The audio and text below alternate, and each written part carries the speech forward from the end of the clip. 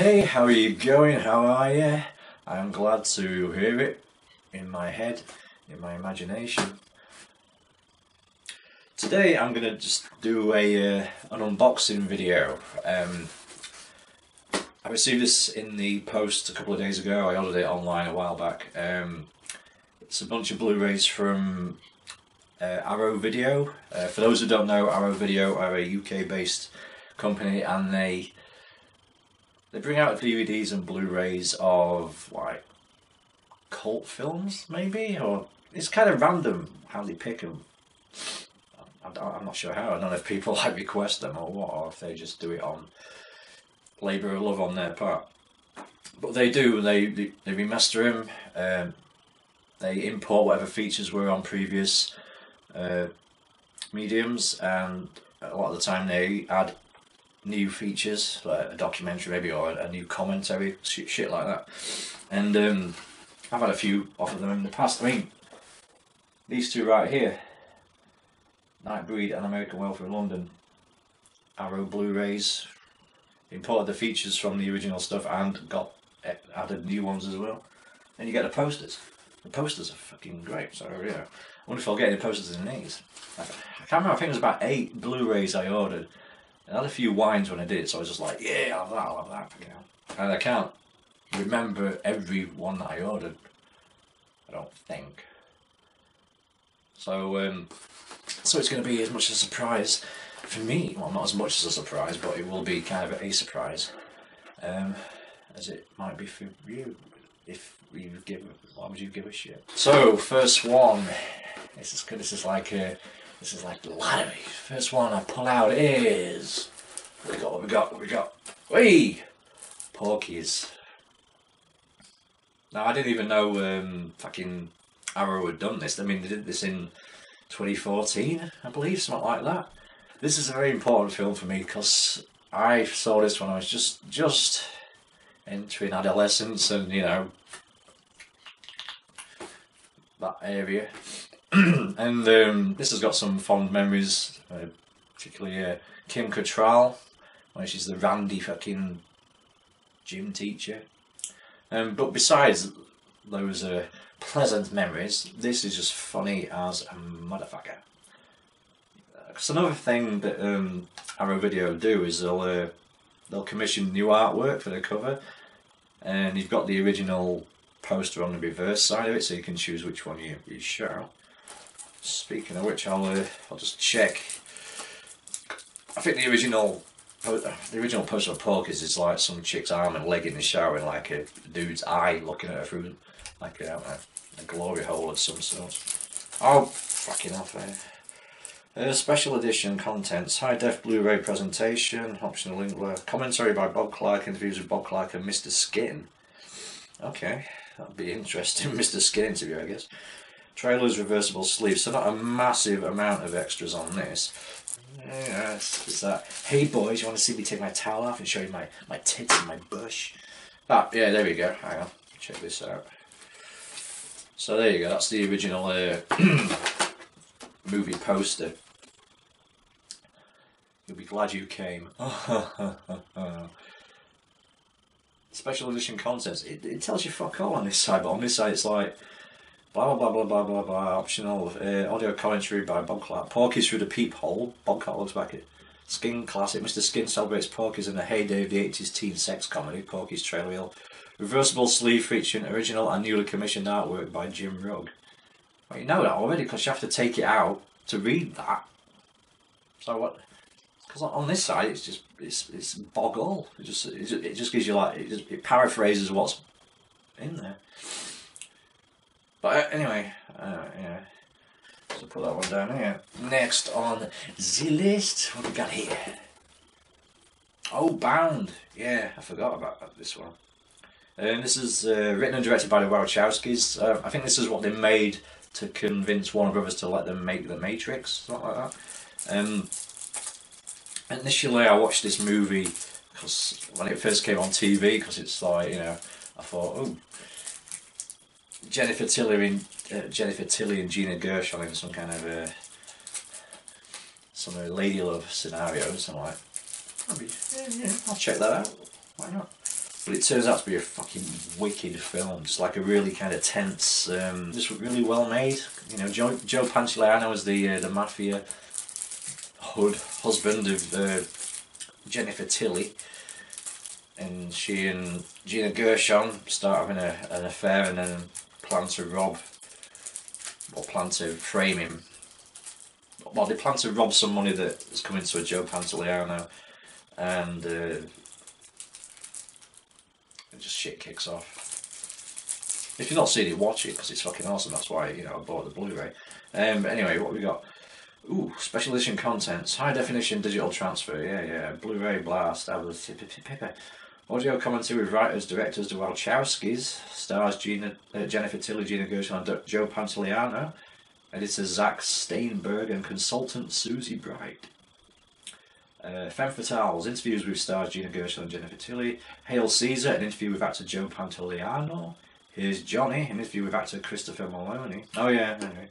Modern Noir, the sights and sounds of Bound. Interviews with director of photography Bill Pope, editor Zach. Okay. Vintage EPK featurettes, US and international versions. Theatrical trailers, 2 spot stills gallery. Reversible sleeve featuring fucking artwork, blah blah. By Sam Smith. I'm guessing not the gay singer Sam Smith. Collector's booklet featuring new writing on the film by James Oliver, illustrated with original stills and artwork. Oh, okay. But yeah, so this is the new commissioned cover for that. I think I prefer the old one, or the original one. If it's the same as what was on the video cover in the UK. This cunting fucking thing. Hang on, what am I doing? There's a flap somewhere on here where it says Blu-ray. You can just open it easy. No, you motherfucker. Bollocks.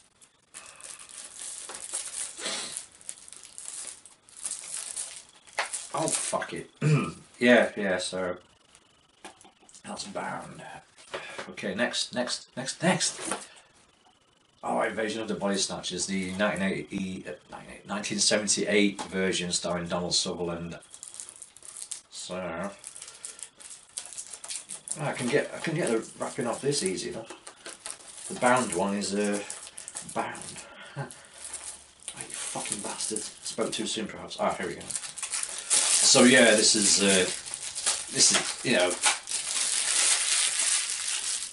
Everyone knows the 78 Donald Sutherland Invasion of the Body Snatchers. I mean, the final scene within that's an iconic clip, really. There you go. He's even doing it on the fucking front cover, right? What if you've never seen the film before? What if you've never seen this before? You think, oh, I'll try that one. That sounds interesting. You're giving away the fucking end right there. What, Donald Sutherland doing his. Fucking hell. Anyway, what we got here? Audio commentary with director Philip Kaufman discussing the pod, a new panel conversation about Invasion of the Body Snatchers and Invasion Cinema featuring Kim Newman and filmmakers Ben Wheatley and Norman J. Warren. Dissecting the pod, a new interview with Kaufman biographer Annette Insdorf. Writing the pod, a new interview with Jack Seabrook, author of Stealing Through Time, on the writings of Jack Finney about Finney's original novel, The Body Snatchers.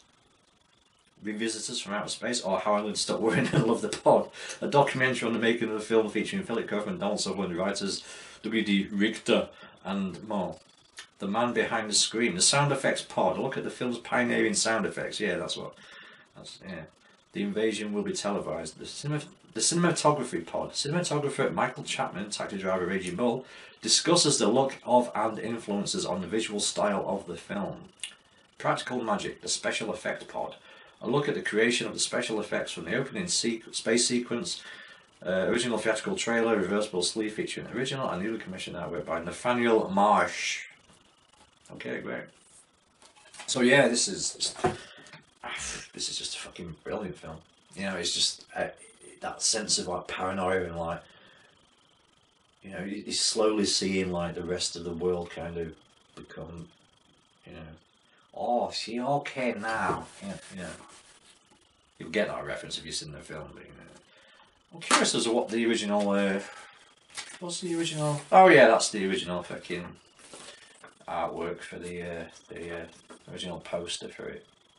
I don't know about that font for it. That font's kind of weird. It's like a kind of soap opera font. American soap opera, like Santa Barbara, that type of shit. So I don't know if that's just a sign of the times, but yeah, I think I prefer this new artwork they've got for it. So yeah, I'll keep that in there. Look what we've got here, some kind of fucking pamphlet. So yeah, Invasion of the Body Snatchers. What's next? What's this? Ah, A Fish Called Wanda. Now, you know, I love Monty Python, I love Fawlty Towers, the Monty Python movies. You know, I love Holy Grail, Life of Brian, and this takes that humour but puts it into a more grounded context, I guess. So, brand new 4K restoration from the original negative. Okay, original mono of subtitles: John Cleese's final farewell performance, a 1988 documentary on the making of A Fish Called Wanda, featuring interviews with actors Cleese, Jimmy Lee Curtis, Michael Palin, Kevin Kline, and director Charles Crichton. Something Fishy, a 15th anniversary retrospective documentary featuring interviews with Cleese, Curtis, Kline. That'll be taken from the DVD when it originally came out, I guess. On Location, a documentary on the film's locations hosted by Robert Powell. Okay, Robert Powell's cool, you know. Brand new appreciation by Vic Pratt of the BFI National Archive. That's an unfortunate surname, isn't it? Brand new interview with production designer Roger Murray Leach. 26 deleted / alternative scenes with introductions by Cleese. A message from John Cleese, a tongue-in-cheek introduction recorded for the film's original release. Gallery, trivia track, theatrical trailer, reversible sleeve featuring original and newly commissioned artwork by JC. People who just give themselves like one-word names puts me off a bit. It's like, fuck you, what's your actual name, you know? Pretentious cunt. He might be, well, that's him, that's good, I guess, you know, even though it's just, is that a painting? That is a painting, yeah. Okay, yeah, he's a good artist, but the funniest movie I've seen in a long time, Roger Ebert. Yeah, fuck him. I don't want to speak ill of the dead. I mean, yeah, I'm supposed to greatly respect to the film critic, but, you know, he gave Fight Club a thumbs down, Predator, The Thing when it originally came out, which he fucking backtracked on. So, you know, fuck him. I'll work for this. There you go. I think I might prefer that, actually, I don't know. Maybe. Okay, so A Fish Called Wanda. Lovely stuff. And what else do we have in here? Alibaba. Oh, I can't remember if I actually got this one or not. Ordered it or not. Society. Yeah.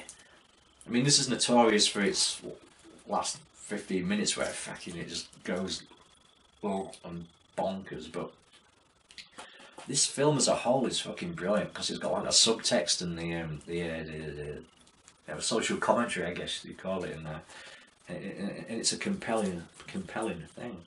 I don't like this new cover they got because again that focuses on the Gru at the end. It's like, I mean, that's what it's remembered for, I guess, but I prefer the original cover where it's got the socialite chick kind of pulling her face off and it's like a mask. I'll show you. And James Dean's watching her in the background. I'll show you, you know what I mean. It's all about fitting in. yeah, I guess the whole body horror thing's a metaphor as well. Fit into society. And I mean literally when it's like squeezed. There we go. There you go, that's the one I'm talking about. I prefer that cover. See, look at that. That's just so weird, because she's taking her face off there.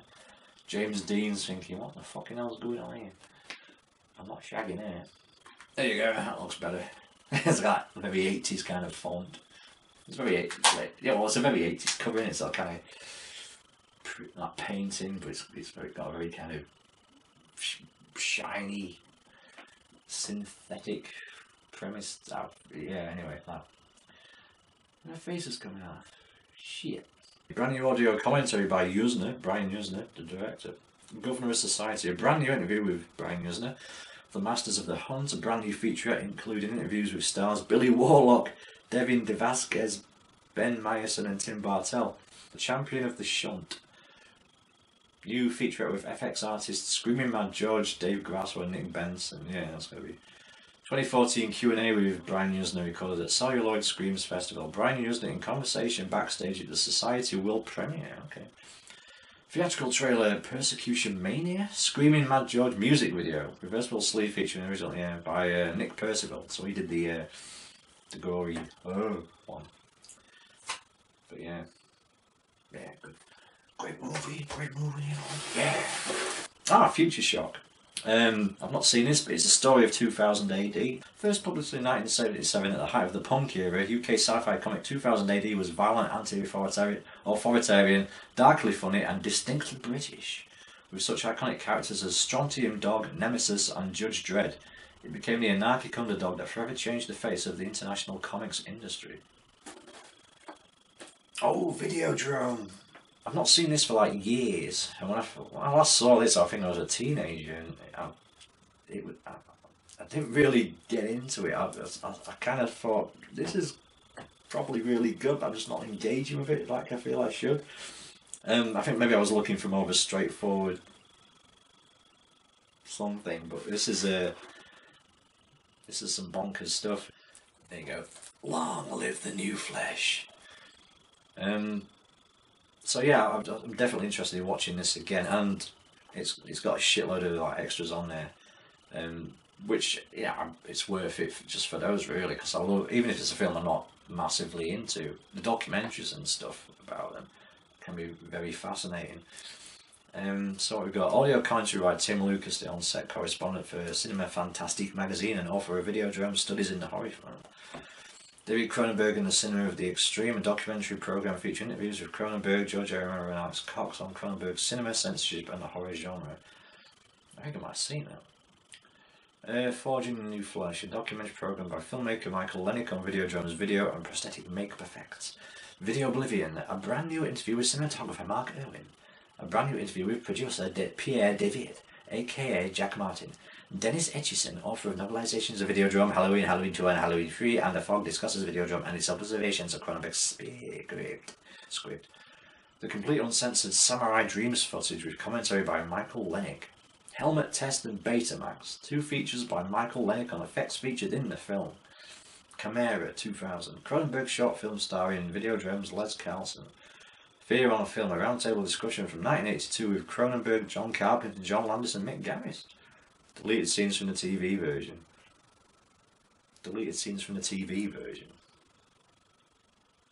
Promotional feature of behind-the-scenes footage and interviews with Cronenberg, James Woods, Deborah Harry, and Rick Baker. Like I say, James Woods, class actor, fucking really good, great in this.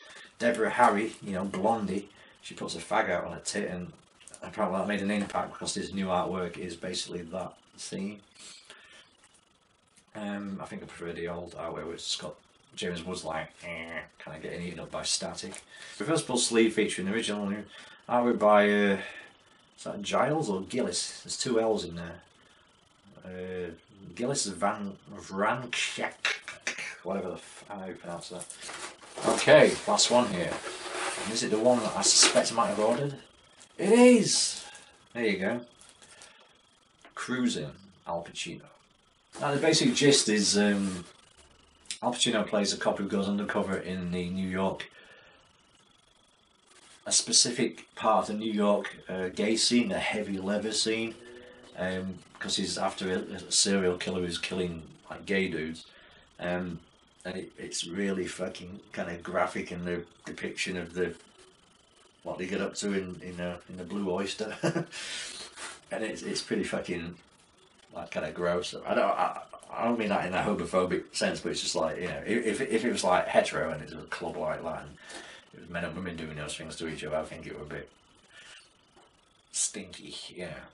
Maybe I didn't, maybe I wouldn't, maybe I'd get into it if I saw that. But no, if it's 2 dudes doing it, I'm not in. Moustaches everywhere and stuff.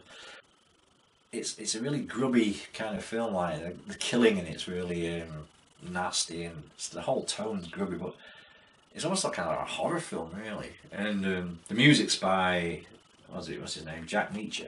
He did the music for Hardcore, which I really like, and I really like the music in this. It's really like kind of like a horror tone. The ending is kind of ambiguous, and it kind of alludes that Pacino might be the killer, or that anybody could be, some shit like that.